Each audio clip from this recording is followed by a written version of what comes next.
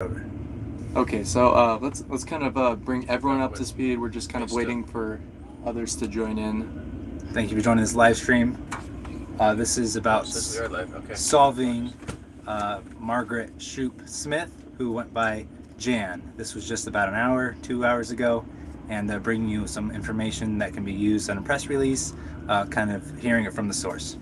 So originally we had 2 days scheduled here in Lakeland, Florida, and we kind of didn't have that much to go off of other than that she traveled the road from her house to Walmart, and then it was caught on license plate readers or LPR systems that she was in this very specific area.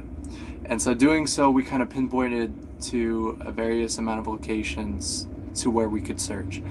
And then coming to our last location of the day, it was kind of like, all right, so we have nothing else to go off of, but we're gonna throw our boats in. And then doing so, we found 2 trucks. This was yesterday. This was yesterday. Yeah. So we found 2 vehicles. Doug dived on them, and we were able to, for the most part, clear them. And then we called law enforcement, and then this is where things get interesting because they kind of we told them who we were: Adventures with Purpose, Sonar Search and Recovery, and then we told them our cause for being in the area. Also mentioning we are in Lakeland, Florida. Been here for only 3 days now, and this was the case that we came here for Margaret, and we were searching bodies of water when we came upon the 2 trucks. We were not looking for a truck, we were looking for a Kia Soul. So already we were like, okay, this is not our target. However, finding the trucks brought in law enforcement to the scene, which ended up helping us with moving further along with the case that we solved today. So in doing so, we told them what we were looking for, and they said that we had some more information that we can provide to you as to where Jan was last located. As it turns out, she was further up north than we had originally suspected. Yeah, we weren't even in the right neighborhood. And she was actually caught from an officer report that she was actually previously in a little bit of a fender bender going down the street over by a church further up north. And then from there, we were able to pinpoint, okay, so she was in a car accident here. And then she, not bad enough where she had to get a tow truck, but, she was able to drive away. Mm-hmm. And so she drove away, and then we started from that area. Yeah, so that information we ended the night with. And so we used the night to kind of do detective work, figuring out where we need to search with the new information. And then we started this morning's search at a boat ramp, working with Jeremy, Britt, and Adam. So having them come in helping us as a different resource allowed us to then split up in this new area that we had not searched yet, which was really helpful and really important. And so at our first boat ramp this morning, we were unsuccessful at locating anything at that ramp, but then we were able to come up with a game plan on where to go from there. And just bringing it back that this isn't an edited video. We're definitely going to be showing you all of our footage. We have lots of great shots and footage from today, as you know, as we do. So the story of this, we're just giving you very, very, very basic story. However, with that said, bringing in Brittian with Depths of History, Jeremy with Exploring with Nug, and Adam with Adam Brown Adventures. Adam Brown Adventures. They're here with us right now. We then sent them, or they left to go and explore some other lakes, and they're going to tell us their version of that story, and then we're going to bring you back into finding Jan. All right, say hello, everyone. What's going on, everybody? So who's going to start? I guess I'll start. This morning, we decided that Mud Lake. Oh, never mind. Keep going. No, Mud Lake was a good location to start our search, and that was at 8 a.m. We sonared that pond and did not find any answers, and that's when Jared basically told us that we need to split off separately so that we can cover more ground and basically see if we can check more ponds, because we have 3 to 4 boats, so I mean we can search a wide variety of areas. So we decided to go to Lake Crago, which was a very good option. It seemed a little bit far out of the way, but we decided to go to it anyways and scan that boat ramp. Didn't end up seeing too much, and that's when Jeremy tried to call us to the shore because he got a text from Jared saying a couple miles down the road they had found a vehicle. Yep. And Jared, you want to go next? I mean, yeah. Once we got the text message, that they that you guys located her. Essentially, we knew that we're in the wrong spot, so we packed up and headed over there. Within 10 minutes, we was on scene. And it was just, we got debrief from Doug, told us exactly what's going on, and then the rest is history. They were, the car was in a very weird spot.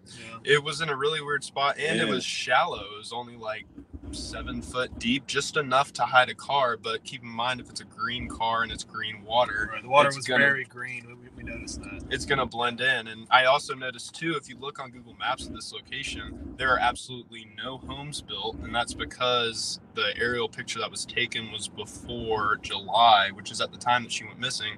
So that being said, she could have been going down that road late at night, it being dark. She could have crashed into the river. So it's very, there's a lot of heightened emotions, and it's amazing that the family has answers. And I feel like we were led to that spot today. I really, really do. So. Yeah, we actually wanted to touch on that more. Adam missed a little bit of yesterday's search, but we're glad to have him here today. But we did a lot of searching yesterday. But bringing us into how we got to her final location, there's actually a really, really interesting story to that we were going to touch on. Thank you, boys, for helping with the search today and for adding that to the story. Carson. Yeah, so basically we had this last location. We looked on Google Maps in this gated community, but on Google Maps there were no houses. It was just a pond that had been built. And now keep in mind, this pond is fairly new. It was built, and we kind of decided that we need to go here. There's nowhere else, no more bodies of waters to search that would make sense, that would make logical.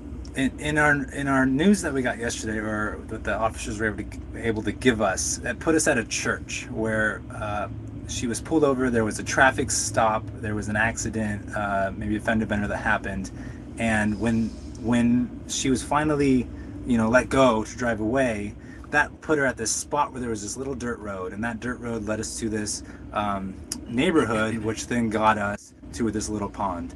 And so, anyways, as we put our boat on that pond, just as a precaution, it didn't seem likely, it didn't seem logical, but as a precaution, we searched it, and sure enough, this was where Carson and Jared were in the boat and were able to identify a vehicle underwater, very, very shallow, which we're getting to. With Jared and Doug in the boat, I remember thinking, there's no way there's a vehicle in this little tiny pond. But if there is, for certain that it has to be her vehicle. Yeah, I was thinking, why not just throw a magnet? It's so small. When you guys put the boat in, I was like, okay, but they're gonna search it, and then I had missed this whole process of you guys locating it. Yeah, and then the moment that I heard Jared say that we have a vehicle, holy smokes, we have a vehicle, it was just instant chills. That's when I kind of got this feeling that I knew that we may have just located Jan. It was one of those moments you can't really describe. You just kind of have to take in. Mm-hmm. And so you guys should have put a magnet on it, which was super easy because of how shallow it was. Came up on sonar screen, almost touching the top of the water, right? Yeah, it was 18 inches below the surface of the water, so less than 2 feet. Right. But we did hear from the neighborhood that pond had not been drained. I mean, it only been, I think it was 10 months then till now. And so it was plausible that she had not been seen, and that, that's kind of how we got there. So bring me into the scene. How did we get license plate? After we had found that there was a vehicle in the water, the next step was to find out, was this the target vehicle that we need to find? And of course, we have to dive on it. And I hear Jared and Doug discussing we need to find out if this is our vehicle now. So I run to Josh. I'm like, Josh, get your swimsuit, get your goggles. We have a vehicle in this pond. I was talking to a neighbor who was like, oh, I know who you guys are. And then we were just kind of chatting as they were searching. And all of a sudden, Carson's like, get your swim shorts on. We need you to get in the water. And so this is kind of my funny part, because I was like, okay, you need me, let's go. So I put my shorts on, grabbed the goggles, and I went over, dove into the water, went to swim out to identify the car. And I didn't really think, we are in Florida, there are, gators in the water. I didn't think of that wasn't even a thought in my mind. So go down, touching the car, super shallow. As soon as I got to it, I was just on top of it, almost elbows on it. And then my first thing I had to do was identify the color, license plate, make and model. And so having goggles on, I was able to go under, and within a few minutes, we were able to identify that the license plate we're looking for was beginning in JLQ. And sure enough, it was a Kia. JLQ is the license plate. And at that moment, everything changed. I'm still surprised that you were able to see anything, because that water was very green. I couldn't tell the color. Yeah, I was trying my hardest to see the color of the car. I could see the car. It looked gray, and there was kind of buildup on it. And then I was like, I don't know what color this is. And that's when I found the license plate. And Doug had taught me a trick where if you kind of swoosh the water like that and wait, it kind of clears up for a second. And that's how I got the first three letters. We even Josh threw a drone up in the air with a polarizing lens filter, and you couldn't see anything. Yeah, as a test. 18 inches. Because sometimes we search with a drone, and in these green, murky waters, it's like, okay, let's see if we can see anything down there. In clear water, you can. In nice Oregon, beautiful waters, you can definitely see through the water with a polarizing lens. But out here, literally, it was 18 inches deep, and you couldn't see even a shadow with that drone. Yeah, and then moving forward, the next step was that we had to call law enforcement, because the moment we find our target vehicle, it becomes a crime scene. So law enforcement wasn't called, and they have been absolutely amazing in the area. Just great to work with, great people, and they came. That's how we got there, is because of their information. Yeah. If it wasn't for them, there's probably a probable chance that we wouldn't have been able to find Jan today. Yeah. Also, being able to team up with everybody else that was helping us search allowed us to work on these really small bodies of water, which don't seem like likely targets, and so they get saved for last. And we're able to do that on our second. It was honestly a huge collaborative effort between Brittian, Adam, Jeremy, and then law enforcement as well. Everyone here had one goal, and that was to bring Jan home. Right. We haven't given Jared his shout. Oh yeah, of course. If it wasn't for Jared, Jared being such a great, ambitious guy, and always having the determination to keep moving forward. We were working with a news crew, and I was saying, after we found the vehicle, I was like, you watch it happen. Jared does not give up. Yesterday we were just so our hopes were down. I was like, where else do we go? And that's when we got the information from the cops. And then it was Jared's we're in the wrong area. We need to go. We have the wrong information we're working on. And so Doug and Jared put their heads together last night, and we were able to be we need to move the search, almost start over. It was absolutely insane to me that, despite the odds against us, searching all these areas of water, having little to barely any information, that together as a group and a team effort, we can come together and just keep going and just keep searching. And it's because of you guys and the support you give us that we're able to do this, full time, and bring answers home to families across the nation. Brittian, do you want to touch a little bit more on that? Most definitely. I mean, us getting together as a group and coming down to Florida, we've got a list of cold cases that we're specifically searching for. And to come down here for 2 days specifically searching for her, and then today, to have all the locations set up, it just seemed like it was a perfect storm. We worked together as a team, we worked together as a group, and that's what brought her home. And, it definitely is emotional. For those of you who watched with me and Thomas Thornton, thank you for your concerns. I'm doing okay from that whole event. And, today just, tells us even more. We just need more people out there doing this, because think about it. I mean, she had been sitting there since April, and all those homes being put in and everything like that. Nobody noticed anything. Yeah. So, even a magnet would have helped, you could have. Oh, yeah. And you can't really blame the neighbors for not checking the pond, because you can't even see in it. You can't even see it. Exactly. No one would have known if we didn't. I just can't wait for our upcoming trip because there's so many more cases that we're looking into, and AWP works at such a fast pace. I mean, it's wake up at 7 o'clock, hit the ground running. We're going to these spots. We have all these places in mind, and it's a lot of hard work. So Jared, Doug, Carson, and Josh, you guys all do a great job. And Jeremy, Adam, I mean, we all work together as a great team. So it's a real team effort. Yeah, I agree, definitely. We're kind of running out of time, but I did want to mention the phone call that we had with Jan's daughter. I think that's important to talk about. Yeah, going into this case, and especially the location, we didn't really know if this was an intentional or an accident. And we kind of took the case. When you start a case, you have to think of the mindset of the person that was missing. Their mindset takes you to different places. Were they heading to a friend's house? Were they, intoxicated? Whatever the case may be. And on this one, we had clues that led us to believe that it was possibly, due to depression. And so that kind of took us down a certain route. However, we were also not working with much information from the family. We had a little bit. There was a case on this, but we were kind of lacking the real true story of what happened. However, after the vehicle was located, we did have the opportunity to have a phone call with Jan's daughter, Marley. And Marley, who actually Jan was on her way to pick her up the night she went missing, was able to kind of confirm just what happened that night, what transpired. And it in my opinion, it really kind of turned out to be more of a confusion in Jan as she was, pulled over in this accident, having some kind of trouble, which we're going to go into full detail on the main edited video we're going to go into. There's a lot of great story that you really want to watch when we get to the edit. But just there's a lot of confusion going into the end of her last hour, and that led her to this neighborhood. Help me out here. Yeah, and we don't want to. She basically was confused. She didn't know where she was going. She got in a car accident and then drove off. And she was supposed to be somewhere, but there was no reason that she should have even been further up north in Lakeland. Nothing really brought her there, rather than she was just driving, really.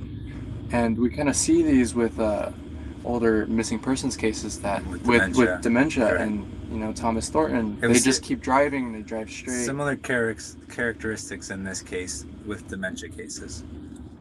And so that kind of was this huge, hard-hitting information that this wasn't really an on purpose, but it feels more like an accident. But with the phone call with your daughter was this eye-opening moment of this makes sense. Like we were working with all these clues and kind of making us, run to these different ponds. And then when we got the final puzzle pieces of where she was, what happened last, her daughter's, account of what happened in her phone call with her, it was like, all of this makes sense. Yeah. Which you don't necessarily get on every case. And you don't get, especially on unsolved cases, you don't get these answers of how and where. And so that was really powerful to hear from her daughter, and how she felt about it. And she was able to reach out to us because of our awareness that we spread. So we just want to thank you for watching and supporting Adventures with Purpose and this entire movement that we're bringing across the country and even globally. Go check out ways that you can donate so we can keep doing this, so we can keep providing answers for people's families.